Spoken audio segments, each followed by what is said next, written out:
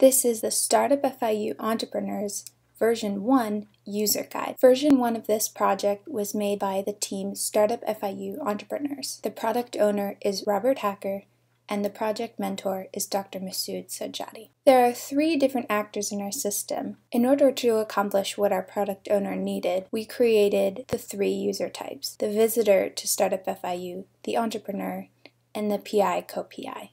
Our first actor is a visitor to Startup FIU. One of our major goals for this particular user type was to recreate the Startup FIU homepage independent of a WordPress theme. Since our entire framework had to be pushed going forward, we didn't want users to need to worry later about trying to integrate our entrepreneur portal with the current functionality.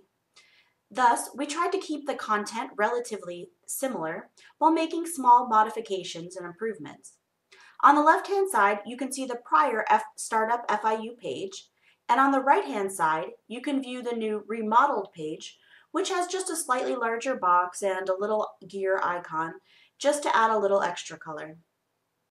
Further down on the homepage, you can see the following content.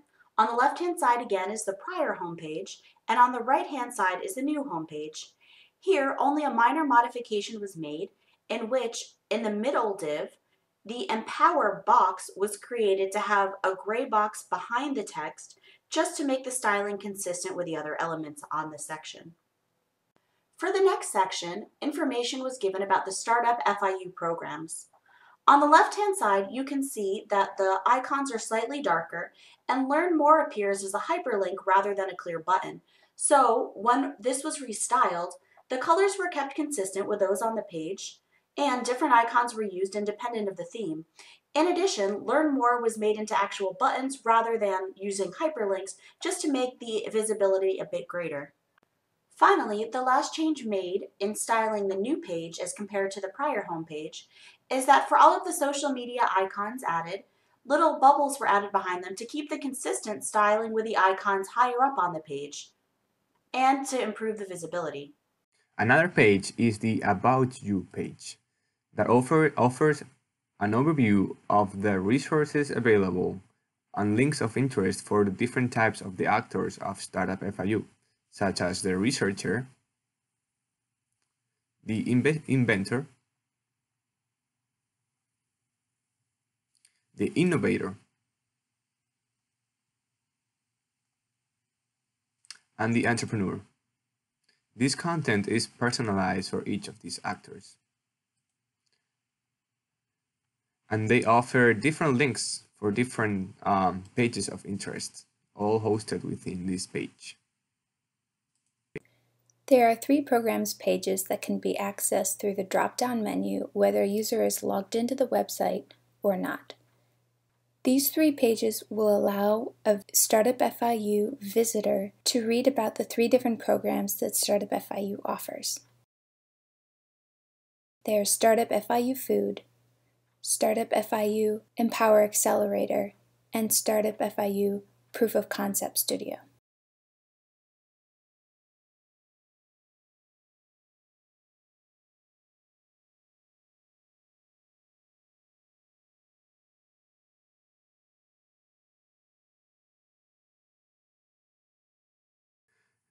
Note that this website is completely responsive, adapting to the optimal view depending on the screen size.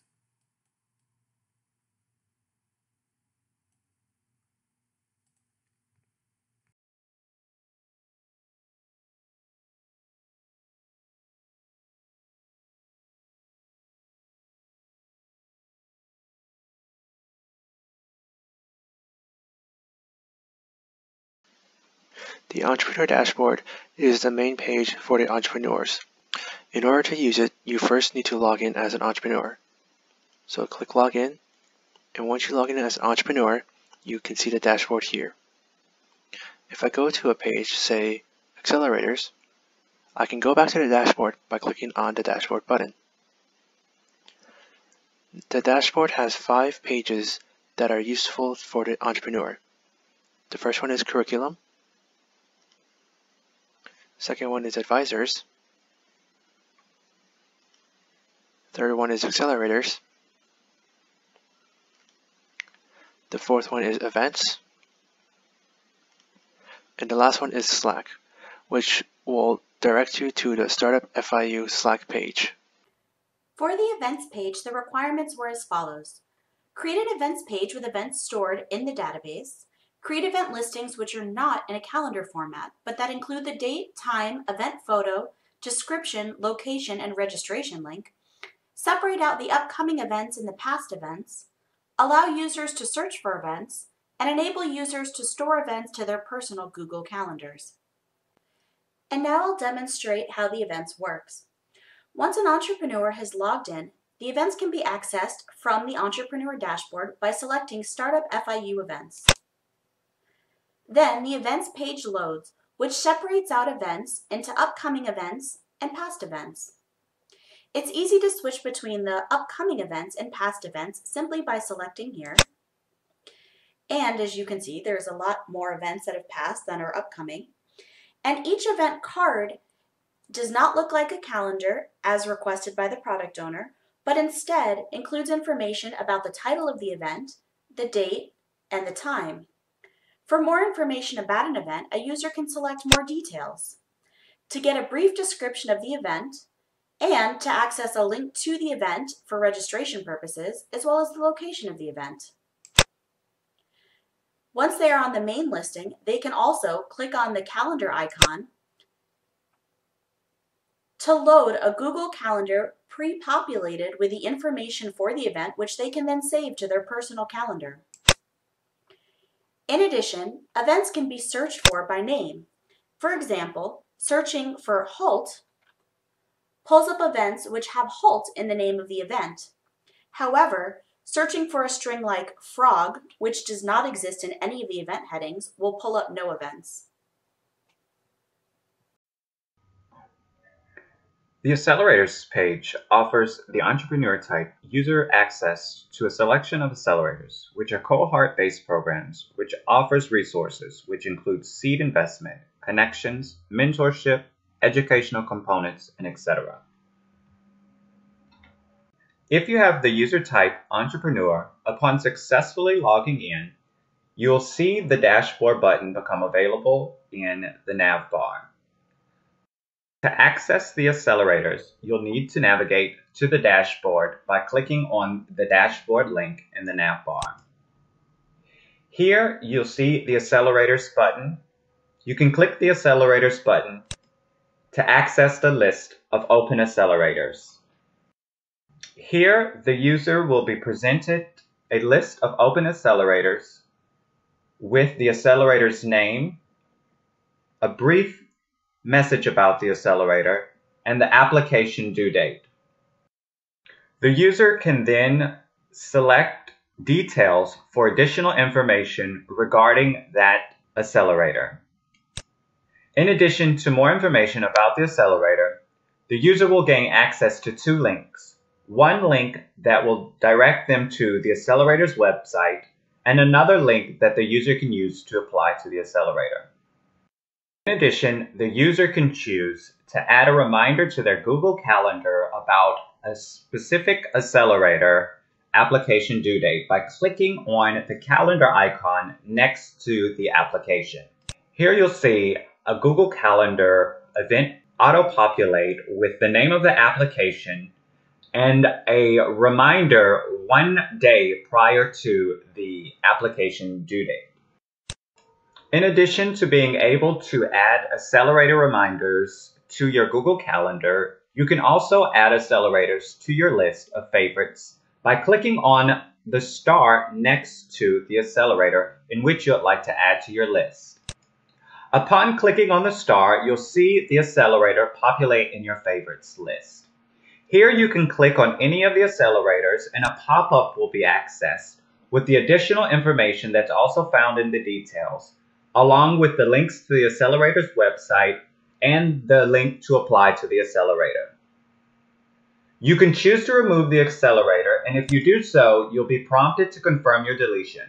And once you confirm your deletion, that accelerator will be no longer in your favorites list. Next, to help users find accelerators more quickly, you can choose to sort the accelerators in ascending or descending order by either deadline or name. In addition, you can search for specific accelerators using the search bar.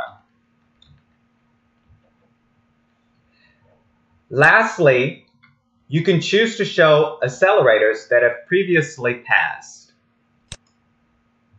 This way, if the accelerator falls on the same date next year as it did the previous year, you'd be able to keep an eye out for that accelerator. The Advisors page offers the entrepreneur user access over a collection of advisors available for them. These people will be able to advise them in different topics, for example, legal, software engineering, or marketing, deployment, etc. When the entrepreneur is logged in, it's being redirected to the dashboard, where you can see the Advisors link. If you click on it, you will be shown the list of available advisors for the entrepreneur. As you can see, this is just user access, in which the entrepreneur can toggle the details of each advisor and see a description, the phone number, the email, and it's able to directly send an email or call by Skype this number. They are also shown the name and the expertise of the advisor. The user can also sort these advisors by name in ascending or descending order, and by expertise by ascending or descending order. The entrepreneur can also search for different fields, for example, by name, Tom Hanks, or by expertise, technical, or software engineering. If you just type SO, it will search by expertise, software engineering, and also by name, Nicholson. It searches by all of the fields, but because all of the advisors have the same description and number, if you search by description, all of them will appear. But if you put something that's not there, they will all disappear. This search is by all of the fields available except for the image.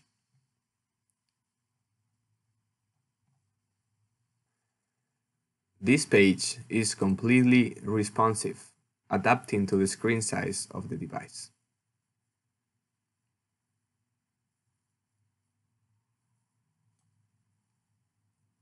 You can view the complete Proof of Concept Studio curriculum via your Entrepreneur login. The first page you will see is your flight manuals. The rest of the tabs contain your weekly session slides, your resources, your perks and benefits, and your announcements. This is how you use this page on a mobile device and a desktop site.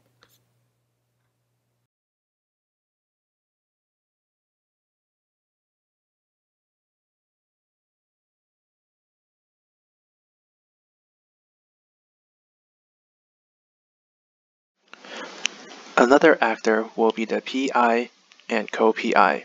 So the PI and co-PI will be able to add an advisor, they can edit the advisor's information, and they can also remove an advisor from the advisors page. They will also be able to edit the curriculum page. The Advisors page offers the administrator an administrative view of the list of advisors available for the entrepreneurs. Once the administrator is logged in, the dashboard button will appear. So if it clicks there and then goes to Advisors, you can see all of the advisors, but this time not only the toggle details button will appear, but the administrator will have the option to remove an advisor, edit an advisor, and then add an advisor. Let's try these three. First, we will create an advisor. The Create Advisor model appears, and note that this validates all of the fields, being the name and the expertise mandatory. So we will fill in the fields, and note that the email needs to be in the valid format. We can upload a picture that will appear here pre-visualized, We can also add a description.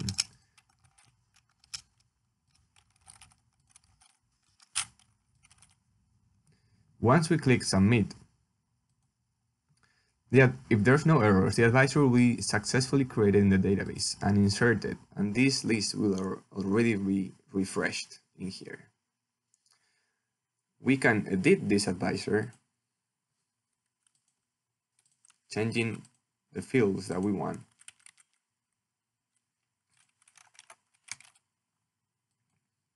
And if this was successful, then the advisor will be edited. Note that these fields are also validated. So if we don't have a name, for example, this will be a problem. Well, we don't want to edit this one, so we just click close and it is not edited in the database. We can also remove advisors if we want, and the list will be automatically refreshed once we have deleted the advisors.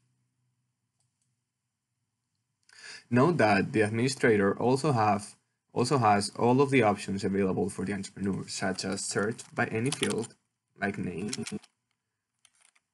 or expertise, or both, SO, expertise, and name. And you also search for all of the other fields except for the image. You can also sort by name in ascending or descending order, and by expertise in ascending or descending order.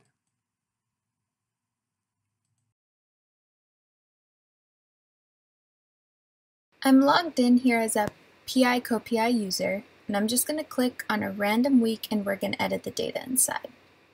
So let's go week 3, and let's change some of the text in here. So let's click on the edit icon and change size the market to size up your competition, edited by me.